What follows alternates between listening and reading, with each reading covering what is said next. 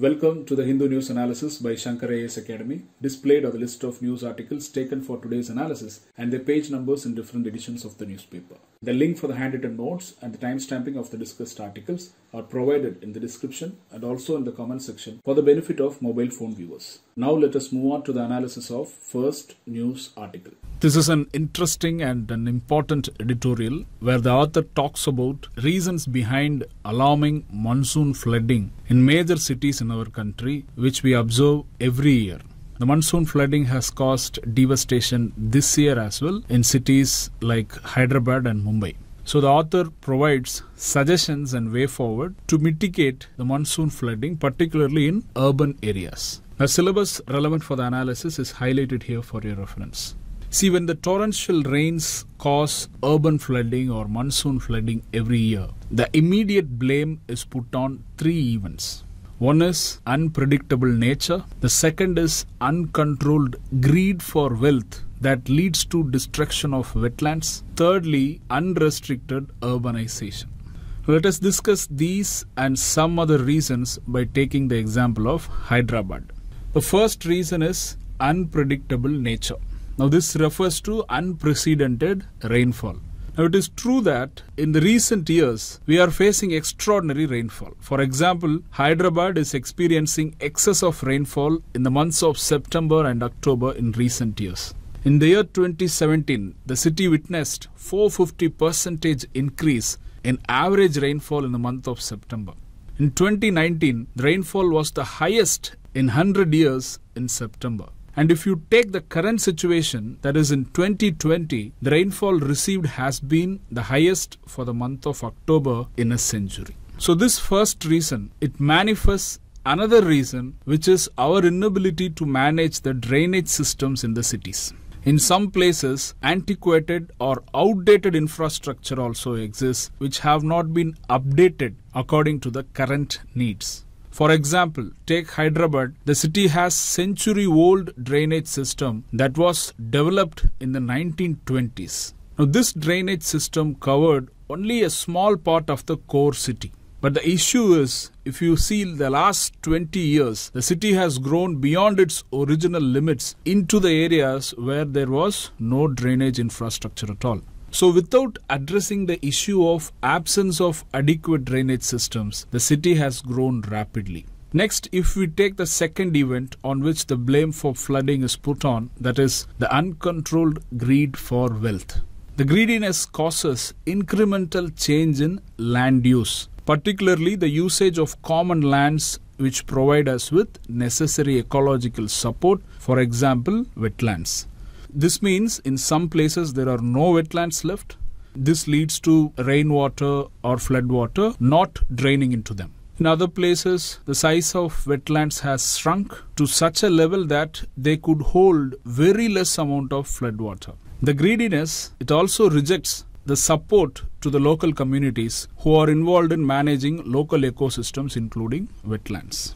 The next reason is unrestricted urbanization. We can link this to the previous reason as well. Now the main issue here is that urbanization leads to urban terrain as that which is incapable of absorbing, holding and discharging water. Now this is because cities are becoming increasingly impervious to water. This is because of the usage of hard and non-porous construction material that makes the soil impervious. So based on these reasons, author provides some suggestions and way forward to tackle the issues. The first and foremost suggestion is the need for a mission that mitigates flood risk as well as providing a pathway to water security. Here is where the idea or the concept of sponge cities come into play. Now, this concept was emerged and developed in China. The sponge city concept indicates a particular type of city that does not act like an impermeable system. When we say impermeable system, it means the system does not allow any water to filter through the ground. So it does not act like an impermeable system. And sponge city is a city that is more like a sponge that actually absorbs the rainwater, which is then naturally filtered by the soil, and the absorbed water is allowed to reach into urban aquifers or urban wells. This in turn allows for extraction of water from the ground through urban wells or peri-urban wells that are recharged by this absorbed water. We have given a representational video for your better understanding. Please have a look.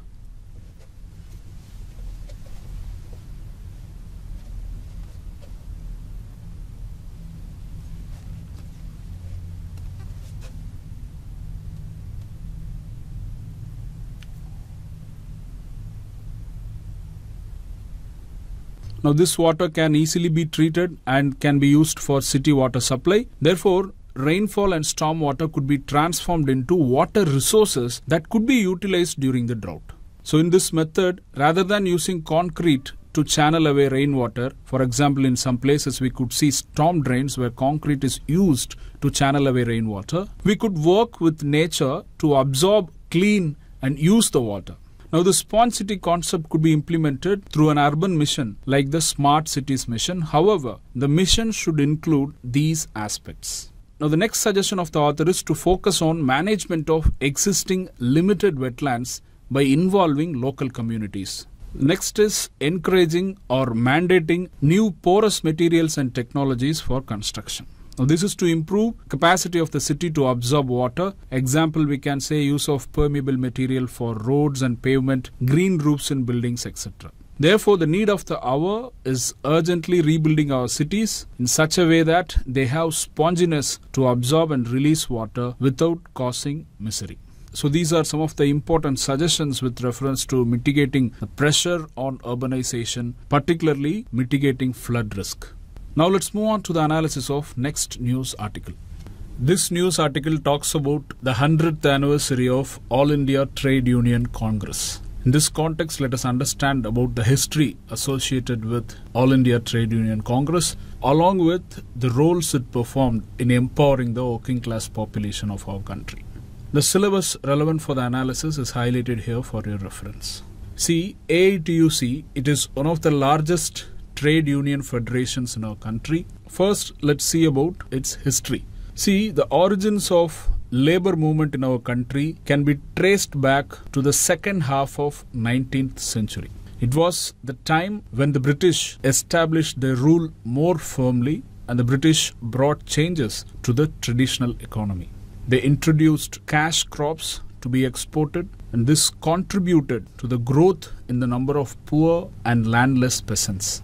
The British also brought in cheap imports, and this hurt Indian artisans, as the demand for Indian products waned because of the introduction of cheap imports. The British also brought in money economy. As a result, the dominance of barter system was diminished. For the colonial aspirations, there were construction of railroads and also expansion of mining. Indians often protested and revolted in reaction to many of the conditions imposed by the British. We could see poor socio-economic conditions faced by laborers and also poor political representation. Mainly in the wake of the disturbance caused by First World War, the working people all over the world started seeing their situations in a more realistic manner. If you see, before 1920, there was no national federation to coordinate union activity in our country. Now, this lack of a national organization caused a problem because there were no representations in International Labour Organization of League of Nations from the side of India. See, League of Nations, as we know, was a precursor to the United Nations. So to solve the issue of non-representation at the ILO, the government of India during British rule selected N.M. Joshi as a representative without consulting the unions. In response, many unions protested, and Joshi in return proposed creation of an All India Trade Union Congress to solve the dispute. And this was not the only case for having such a body. There was also an increased need for having such a body for the rapidly expanding labor movements in our country at that point of time. Now let's come to the first meeting of this Congress. See, the labor leaders in early July of 1920, they decided at a meeting that the Congress should meet in Bombay and that the representative to the ILO should be elected by the All India Trade Union Congress. So the workers, they created a reception committee of 500 members, which was headed by Joseph Baptista, who was the then president of Home Rule League. On 31st October 1920, the first session of All India Trade Union Congress was convened with Lala Lajpat Rai as the chairman. And today, 31st October 2020, is the occasion of AITUC completing its 100 years. Therefore, the relevance of its appearance in the newspaper. Now, in the first session on 31st October 1920, 101 delegates attended the meeting along with a number of political leaders. Now, this also included participation of a fraternal delegate from the British Trade Union Congress or a delegate from Friendly British Trade Union Congress. Know that leaders such as Subhash Chandra, Jawaharlal, Maniben Kara, Vivigiri, S.A. Dange, Indrajit, Surendranath, they participated and contributed to the formation of All India Trade Union Congress. The delegates at the Congress, they elected Lala Lajpati Rai as the new president of the All India Trade Union Congress and also as India's representative at the next International Labour Organization meeting. They discussed several resolutions, and these included a demand for protection from police interference, maintenance of an unemployment register, restriction on exporting foodstuffs, compensation for injuries, and also health insurance. In addition, the delegates demanded that Indian workers should be given reasonable representation in the government, just like the employers who had representatives in the legislative councils. See, up to the year 1945, congressmen, socialists, communists and others, they worked together in the All India Trade Union Congress, which was then the central trade union organization of workers of India. However, subsequently, the trade union movement got split on political lines, and at present, All India Trade Union Congress owes allegiance to the Communist Party of India. See, the unions affiliated to this Congress are from textile industry, engineering, coal, steel industry, road and transport, electricity board, and also including several components of unorganized sector like BD industry, construction, head load workers, Anganwadi, local bodies, handloom, and also it includes many agriculture workers unions as well.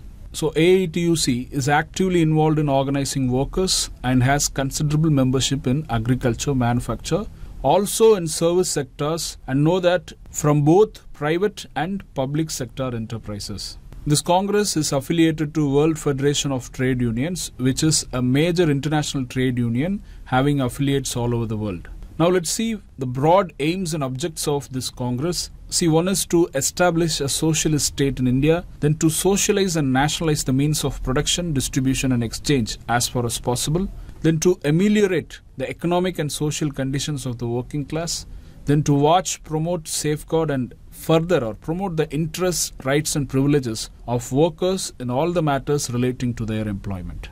Now, coming to the achievements, they have played a significant role, particularly in fixing the working hours, in extending medical insurance, education and accidental insurance to the workers. It also helped women in India into the political and labor forefront. So these are some of the important information with reference to this Congress. Now let's move on to the analysis of next news article. This news article talks about an important provision in the Code on Wages 2019 that empowers women labour. We'll discuss this provision in this analysis. The syllabus relevant for the analysis is highlighted here for your reference. Now we know that Ministry of Labour and Employment had introduced 4 labour codes to simplify and rationalize the existing central labour laws. One of the 4 codes is the Code on Wages 2019. The other codes are Code on Social Security and Welfare, Code on Occupational Safety, Health and Working Conditions, then Code on Industrial Relations. Today let us limit our discussion to few important provisions in terms of gender perspective under the Code on Wages 2019. Now generally when we say Code on Wages, this seeks to consolidate and simplify 4 important legislations, and you can observe the term wages in 2 legislation. In one legislation we can find the term bonus, and in another the term remuneration is found. So the new code consolidates and simplifies these 4 legislations. The new code is expected to become operational once the government notifies the rules framed for its implementation. Now here, section 26 of the Code on Wages, it deals with eligibility for payment of bonus.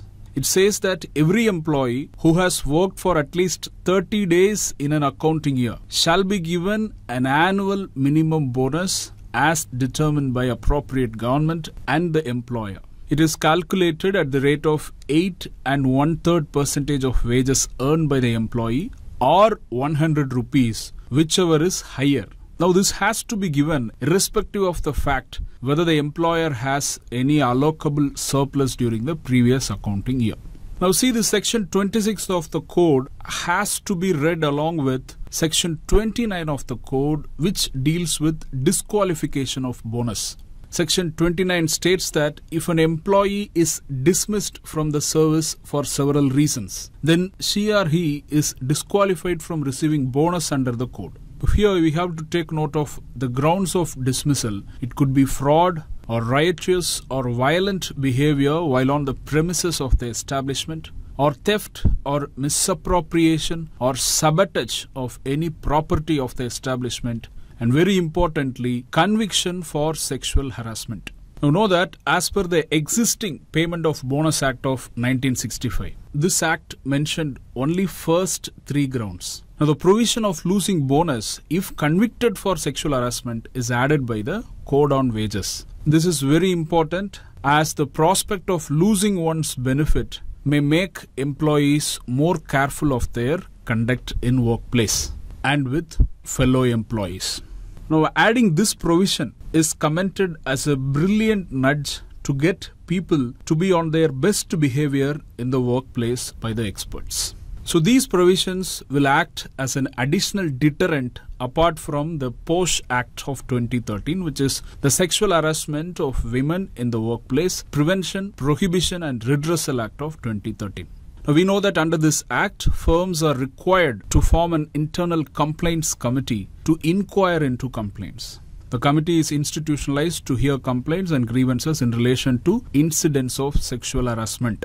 And this committee has the powers to decide if someone is guilty, and it also has powers to report it to the police. Now under section 13 of the POSH Act 2013, where the internal complaints committee arrives at a conclusion that the allegation against an employee has been proved, that is the allegation of sexual harassment against an employee has been proved, then the internal complaints committee shall recommend to the employer to take action for sexual harassment or to deduct salary or wages of the particular employee. Here the term conclusion is used, where the internal complaints committee finds that the allegation against the particular person has been proved. Now experts differ with respect to interpreting conviction for sexual harassment given under section 29 of Code on Wages. So there is lack of clarity because they are asking whether the conviction for sexual harassment includes only the conviction by the courts of law, or does it also include the conclusion of internal complaints committee that an allegation of sexual harassment leveled against a particular employee was found true. Expectation is that now that the rules are being framed, the rules will shed some clarity and light into these words, conviction for sexual harassment. Now let's see 2-3 gender-related provisions on Code on Wages and conclude the discussion. Section 3 of the Code prohibits discrimination on the ground of gender. It clearly states that there shall be no discrimination in an establishment among its employees on the ground of gender in matters relating to wages by the same employer and in case of work of a similar nature. The employer, while recruiting an employee, shall not discriminate on the ground of sex while recruiting for the same work and conditions of employment. But this is not applicable if the employment of women in such work is prohibited or restricted by any law and force. With this, we come to the end of analysis of this news article. In this analysis, we mainly focused on bonus-related provisions, particularly the disqualification of bonus for conviction for sexual harassment charges. Now let's move on to analysis of next news article. This news article mentions that the 15th Finance Commission is going to submit its main report in November 2020 after 3 years it was constituted. In this context, know that Finance Commission is a constitutionally mandated body. It is constituted by the President under Article 280 of Indian Constitution. According to Clause 1 of Article 280, if the President considers necessary, at the expiration of every 5th year or even at an earlier time, she or he shall constitute a Finance Commission. It consists of a chairman and 4 other members. They will be appointed by the president. Now coming to the duties of the Finance Commission, it has to make recommendations to the president with respect to the distribution of the net proceeds of taxes between the union and the states. And know that the net proceeds of taxes are to be divided between the union and the states, and also it has to make recommendations on the allocation between the states of their respective shares of such proceeds of taxes. Then it can make recommendation on the principles that should govern the grants in aid of the revenues of the states out of the Consolidated Fund of India. Then it makes recommendation on measures needed to augment the Consolidated Fund of a state to supplement the resources of the panchayats and municipalities in the state on the basis of recommendations made by Finance Commission of the state. And it makes recommendation on any other matter referred by the president in the interest of sound finance. Now we saw that Finance Commission will be constituted at the end of 5 years or before. So accordingly, 15th Finance Commission was constituted in November 2017. The Commission was asked to make recommendations related to the matters mandated under Article 280 and other matters referred by President under terms of reference. Initially, Finance Commission was asked to make recommendations covering a period of 5 years from financial year 2020-2021 to 2024-25 and to submit report by October 2019. However, the submission period was extended and it was decided to submit for the first financial year, that is 2020-2021, and then to submit a report for the years from financial year 2022 to financial year 2026. And this report is to be submitted by 30th October 2020. The news is that this report is now going to be submitted in the month of November. So Finance Commission has finalized its report for fund devolution from the center to states for the 5 years from financial year 2022 to 26. The report also includes some of the key recommendations, including the viability of creating a separate defense and national security fund as suggested by the centre. Note that as per Article 281 of the Constitution, the President lays the recommendations of Finance Commission before both the Houses of Parliament along with an explanatory memorandum on the action taken on its recommendations. We have been seeing the term recommendations, so the recommendations are not binding on the government. However, the recommendations will be given serious consideration, and there is a kind of checks and balance type of system as an explanatory memorandum on the action taken on the recommendations of Finance Commission is also placed before the Houses of Parliament, wherein the government will explain why certain recommendations could not be considered or implemented. Now let's move on to next part of the discussion. This news article talks about Public Affairs Index 2020. See, knowledge about important reports or indices which are released by important and well-known organizations will give an upper hand in prelims examination if a question related to reports or indices is asked. Usually, going by the trend in last 5 years, 1 or 2 questions are asked in this area. Now let's come to this index which is released by the Public Affairs Center. See, the Public Affairs Center is a not-for-profit think tank. It is engaged in research focusing on SDG in the context of India. It is one of the civil society-led institutional initiatives to mobilize demand for good governance in our country. It is registered as a society under Karnataka Societies Registration Act of 1960. Now coming to this index, states are ranked based on governance performance in the context of sustainable development based on this composite Public Affairs Index.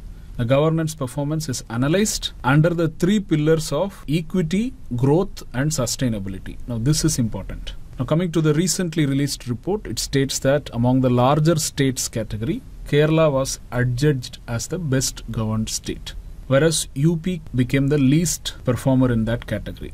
Kerala has a PAI index of 1.388, whereas UP has minus 1.461. And in terms of governance, 4 southern states, Kerala, Tamil Nadu, Andhra Pradesh and Karnataka, stood in the first 4 ranks in the large states category. Now coming to small states category, Goa ranked first. The least performer in this category was Manipur. Now the report also ranked governance in union territories as well. Important highlights is given here for your reference. With this, we move on to the next part of the discussion. This news article states that the Governor of Tamil Nadu grants assent to the horizontal quota bill that provides horizontal quota in UG medical courses to students of government schools who have qualified in NEET. Yesterday in our analysis, we have discussed in detail about this matter, the delay caused by the governor to decide on assent to bills. We discussed these aspects in our yesterday's analysis. So we request the viewers to watch yesterday's analysis to know about these aspects. Now, this news article states that Odisha state government has requested Wildlife Institute of India to conduct a fresh study for identifying the movement of endangered Olive Ridley sea turtles. Now, with reference to Olive Ridley turtles, we would like to inform that we have discussed this on 2 days and these subjects were covered on these two analyses. Now let's move on to next part of the discussion. We have come to the last session, the practice questions discussion session. See this question with reference to Finance Commission asked in Prelims 2011. They are saying with reference to Finance Commission, which of the following statements is correct? It encourages inflow of foreign capital for infrastructure development. It facilitates proper distribution of finances among public sector undertakings. It ensures transparency in financial administration.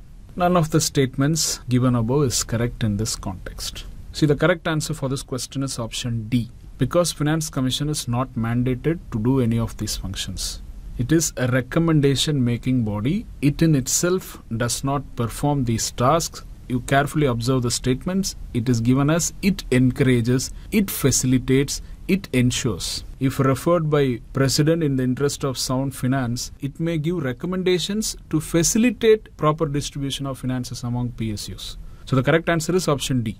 See this question, two statements are given. They are asking which of the statements given above are correct. It is a non-permanent constitutional body. This statement is correct. Non-permanent here refers to the fact that it is constituted with new set of members at the end of 5 years or before by President. First statement is correct. Second statement, every recommendation made by Finance Commission under the provisions of the Constitution has to be laid before each House of Parliament by the Prime Minister. First half is correct, but not by the Prime Minister, but by the President. Therefore, the second statement is incorrect. Correct answer option A, one only. See this question, which of the following comes under the ambit of definition of sexual harassment as per the Sexual Harassment of Women at Workplace Prevention, Prohibition and Redressal Act of 2013. Physical contact and advances, a request for sexual favors, making sexually colored remarks, showing adult pornography, any unwelcome, non-verbal conduct of sexual nature. See, as per section 2N of this law, sexual harassment includes all of these. Therefore, the correct answer for this question is option B. Now, you should note that the law defines sexual harassment as including any of these unwelcome acts, whether directly or even by implication. Now, this question is with reference to sponge cities. Which of the following statements is not correct with reference to the concept of sponge cities recently seen in news? You may pause the video and go through the options. You can find that options B and D are contradicting each other. So therefore, either one of these two options must be correct. And with the help of other two options, A and C, you can arrive at the correct answer or you can arrive at eliminating the incorrect statement. The correct answer is option B. C. Sponge cities play a very important role in reducing the flood risk as such cities offer more permeable spaces for the natural retention and percolation of water. Permeability here refers to the fact that water easily moves underground without resistance. And sponge cities also lower burdens on drainage systems, water treatment plants, artificial channels, and also on natural streams. They lower burden on water treatment plant because they offer more clean water to the city as they provide replenished groundwater and also provide greater accessibility to water resources for cities. So the correct answer is option B. Now see this question. The Public Affairs Index ranks Indian states' governance performance in the context of sustainable development. It is released by Niti Aayog, Department of Administrative Reform and Public Grievances, Public Affairs Center, Transparency International India. Correct answer is option C. This question is with reference to Code on Wages 2019. Two statements are given. They are asking which of the above statements are incorrect. First statement, the code will repeal Payment of Bonus Act 1965 and Equal Remuneration Act 1976. This statement is correct. In addition to these two laws, it will also repeal Payment of Wages Act 1936 and Minimum Wages Act of 1948. Second statement, as per the code, an employee dismissed from the service for conviction for sexual harassment is disqualified from receiving annual bonus. This statement is also correct. Other reasons for disqualification from receiving bonus includes fraud, riotous behavior or violent behavior on the premises of establishment, theft, misappropriation or sabotage of any property of establishment. Correct answer option D, neither 1 nor 2 are incorrect. Now this question is with reference to All India Trade Union Congress. 3 statements are given. They are asking which of the above statements are correct. First statement, it was founded in 1920 to represent India at the International Labour Organization. The statement is correct. Second statement, Lala Lajpati Rai was the first president of AITUC. This is also correct. It has membership from both private and public sector enterprises. This statement is also correct. Therefore, the correct answer is option D, 1, 2 and 3. We have given you a practice mains question in GS paper 3. You may write answers and by following these steps, you may post it in the comment section. With this, we come to the end of today's The Hindu News Analysis. If you like the video, click the like button, comment, share and subscribe to Shankar IAS Academy YouTube channel for more updates and content on civil service exam preparation.